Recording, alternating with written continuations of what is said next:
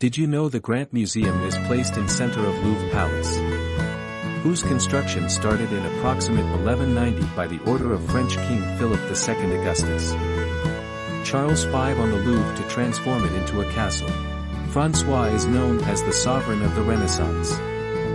France learned of Leonardo da Vinci and his Mona Lisa. Then come the King Henri IV, who had a large gallery built between the Louvre Palace and Tuileries Palace.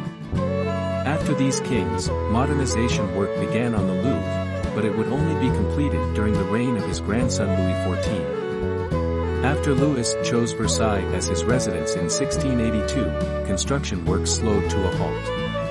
The royal move away from Paris resulted in the Louvre being used as a residence for artists, under royal patronage.